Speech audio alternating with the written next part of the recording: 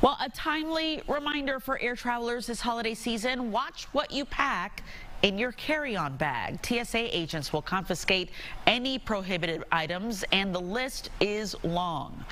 Fox 5's Deidre Dukes live at Hartsfield-Jackson International Airport. And Deidre, the TSA displayed some of the items they confiscated from passengers where you are there at Hartsfield. That's right, Christine. Everything from knives to personal safety devices to tools, even toys confiscated every day here at Hartsfield-Jackson Airport, which is why TSA officials urging the public, especially right now during the holiday season, to follow their guidelines to know what you can and cannot pack in your carry-on. Getting through the TSA checkpoint can be especially challenging this time of year. I just don't want to get stopped personally, so I follow the rules and try to make sure it's as smooth as possible. Blade, it's a saw blade.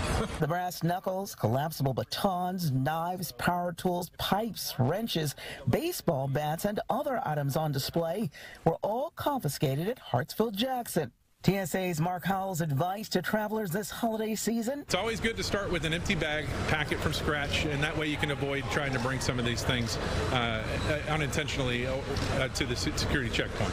Agents recover about a ton of prohibited items a month on average, and that includes guns and ammunition.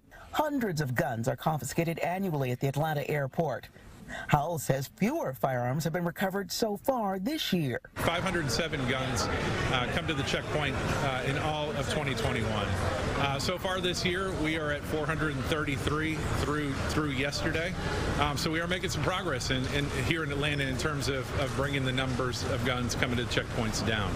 New signage at the airport serves as a reminder to travelers that they can't carry guns onto an aircraft. As you see the screens here, the holograms that they've added to the front of the checkpoint as a kind of visible deterrent, and then we're just continually trying to press that message, you know, from our end and also with the airport. Now, the TSA suggests that people do not travel with wrapped gifts. They say that their agents may have to open them at the checkpoint, so they suggest that you wrap them once you arrive to your destination.